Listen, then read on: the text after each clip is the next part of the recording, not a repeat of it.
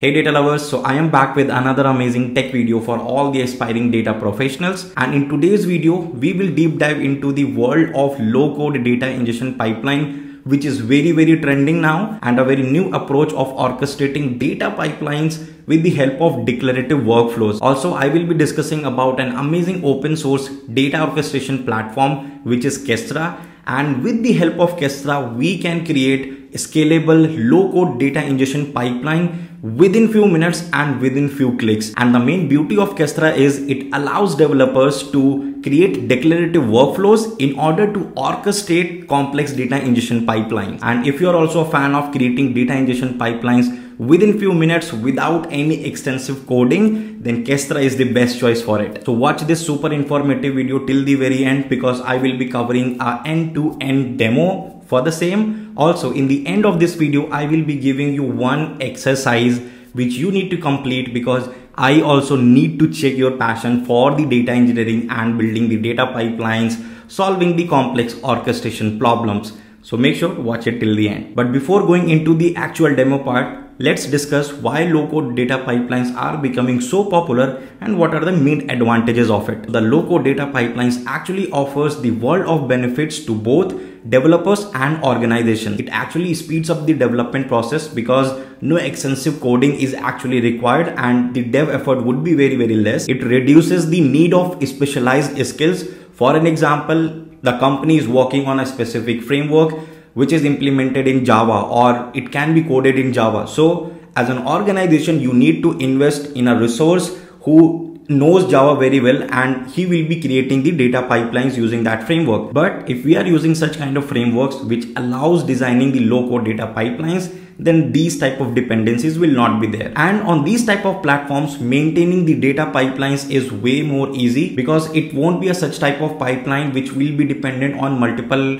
components, multiple failure points, so that we had to code every piece separately, host it somewhere, execute it somewhere, orchestrate it, and maintaining it. So with the help of low code data pipelines, these challenges can definitely be eliminated. So how Kestra is actually helping in this process? Let's discuss about its core capabilities. So Kestra actually provides so many impressive features.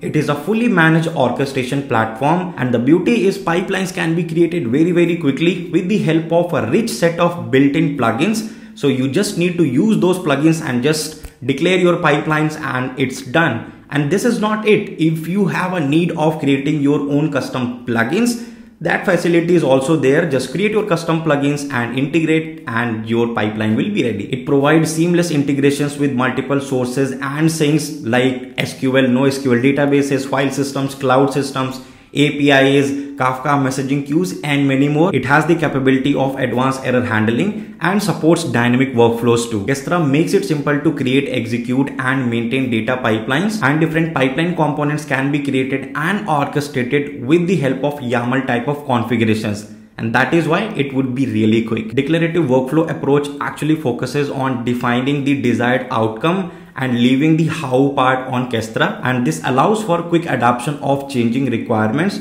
without rewriting some complex code. In this way, Kestra is simplifying pipeline design process, making it easily understandable and modifiable for both technical and non-technical members in the team. So now let's get into the actual demo part. I know you guys are eagerly waiting for it, and there you will see how we can use Kestra as a platform and how easily I will be declaring a workflow with the help of YAML configurations. So here is our amazing open source declarative data orchestration platform, Kestra. I will be providing this link in the description so that you can quickly go through it, install it in your local, or if you want to play around it, you want to use its different feature, you will be having an option for the live demo, which I am also going to use to showcase that demonstration part. You can access its documentation page and blog pages anytime. This is the documentation page of it, where all the details are mentioned. Tutorials are also given, fundamentals, so you can go through everything and it would be really easy for you to understand.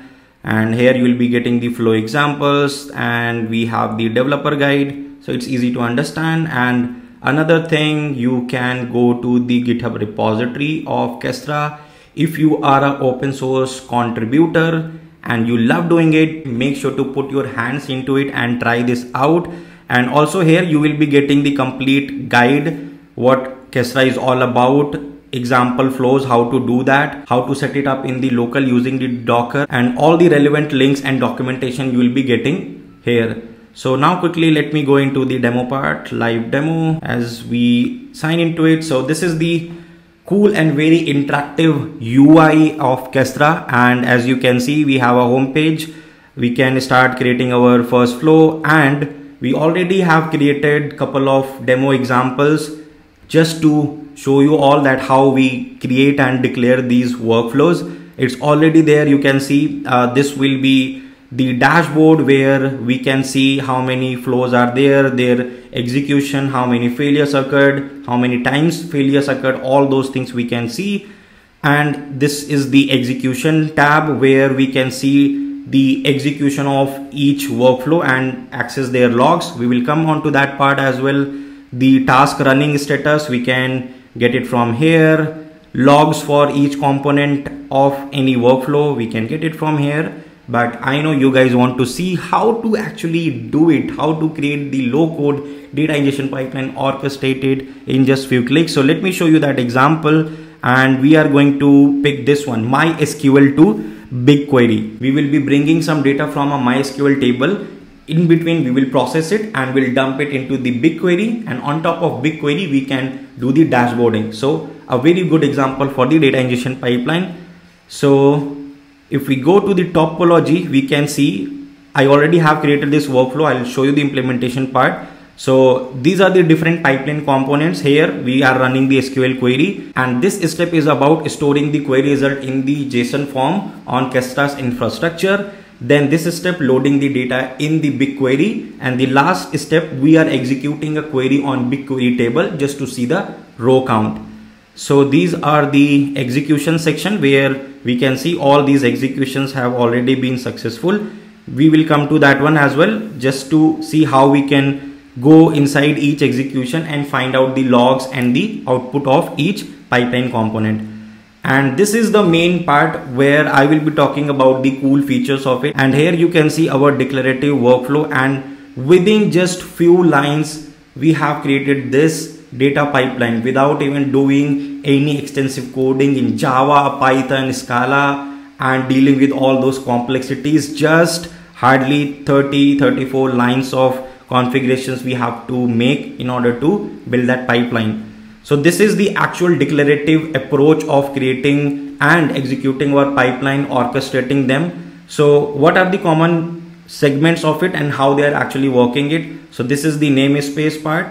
For this workflow, this is the namespace we have given. This is the workflow name, and these are the tasks which we need to perform. And at the end of these tasks, there could be two things. We want to probably trigger this workflow on the manual basis, right? Manually we want to trigger it, or schedule it on some frequency. Third way could be we want to trigger this workflow if some XYZ workflow which is already running, either it's successful or failure, means maintaining those kind of dependencies. If workflow B is dependent on A, if that execution is successful, only then this workflow should trigger. So in this way, declaring all those trigger options, we can definitely create those kind of dependencies. So our first task is query the MySQL table. So this is the query task of this type, and this is the JDBC endpoint for the MySQL service. This is the username, and from this family table we are pulling out all the records.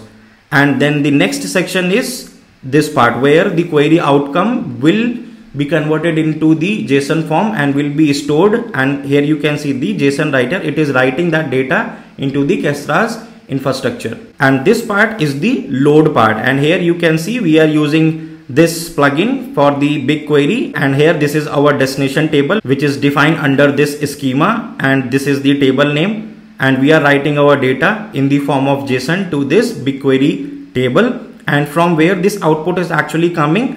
So outputs.json.uri. So I will actually show you in the execution tab that what this variable actually means. So once we go back into the executions part, there will be a tab of outputs. Within that, these tasks, right, with their ID names will be mentioned, and the outcome of those tasks will be defined under the URI section. So this is how this variable is actually coming, and we are doing the truncate and then writing the whole data. So it's a full load sort of process, and after that we are doing the count task and querying the BigQuery table. And this feature, I definitely love it. When I explored this feature on Kestra, I absolutely loved it, and this is something which is really helpful for the developer. So for an example, I want to write about this task query, right? So what I can do, even if I start typing about it, automatically the documentation for this plugin will be mentioned here. So what we can do, we can go through it, what type of configurations we actually need to mention, because this is the main part where developers most time actually goes in, right? If let's say we want to write any function, we want to write any custom class to connect with a database and pull the data from there, we need to go here and there, just do the Google search, Stack Overflow, look at the parameter, or go through the official documentation page of it to read everything about it. So here everything is there on your editor itself. So just go through about it, what kind of configurations we can mention here, what is the meaning of it, their descriptions. So this is super lovely. I literally loved it. So this way you can see how quickly we define our pipeline, and let's go through other options like revisions. If any changes we have done in our workflow, so we will be able to see the differences. Logs, we will be able to see here, like if there is any error in any of the process, and if this particular flow is dependent on something, so those kind of dependencies will also be present here. So now let me take you to the executions part, and let's see what we get there. And once I click on this part, the details, we will be able to see different details here. So let's go through with each and every option. The overview and the Gantt chart means how much time a particular task is actually taking. This could be really beneficial in order to determine where your pipeline is actually taking a lot of time, and in that way you can even apply the optimization. So this is super helpful, and under this section we can see the logs of each component, and this is our dependency part, and this is the outcome. And here you can see this is the task under the URI. So this download tab will give us the result, what was pulled from the MySQL table, and this is the outcome of the JSON task, what it has produced. And here at the end we can see this is the total count from the BigQuery table. So this is how Kestra manages the input and output of different tasks. And here the metrics part, we can even see the different matrices of different tasks as well, and that would be really helpful when it comes to the data accuracy, data validations part. So even in the real time, that can be done quickly without executing our pipeline so many times and verify our end output. So the outcome and the matrices for every component and task will be here, and that is super helpful. So let's say the load part, where we are loading the data in the BigQuery table. So this is the output rows, the bad records, the duration total it took, input bytes, input files, output. In the same way we can check for the JSON as well, how many rows it actually pulled. And this will be the overall metrics, like including all the rows. It gives a lot of insights, and I think this is super amazing. I have seen these kind of features for the very first time on any platform else. It is all about debugging by yourself. Just go inside the logs, try to figure out the logs, search for it. But here everything is there. And as a developer, this would be my expectation, that there should be a kind of platform which can make my life easy. And for Kestra, it's a thumbs up. So as I mentioned in the beginning, that at the end of the video, I will be giving you one exercise which you need to do and paste your solution maybe in the form of GitHub repository link in the comment section. And the problem statement, you need to do a very simple thing. Just load some data in the Google Sheet and write this type of declarative workflow in order to pull the data from Google Sheet and do some filtration and load it into the BigQuery or any sink you want to use. It's up to you. And just to help you with that, the documentation for such type of problem statement is already available on Kestra platform. So quickly you need to explore it, implement it, and showcase your solution in the comment section. After this demo, just like me, you would have also found Kestra very interesting and impressive when it comes to the declarative way of data orchestration, when it comes to the declarative workflows and creating low code data pipelines in just few clicks. If you find it impressive, then I would suggest try your hands with it and get the actual feel of it. So that is what I had for this video. I'm pretty sure if you are aspiring data engineer, then you would have loved this topic, and in future you want me to bring these kind of amazing open source platforms, tutorials. If you want me to create another tutorial of it, like complete demonstration, building everything from scratch, writing it on terminal, let me know in the comment section. I would be much more happy to do that. If you find it informative as well, then give so many likes to this video so that this amazing tool can reach to our data engineering community. And I will see you guys really soon with another amazing tech video. Till then, just keep exploring data.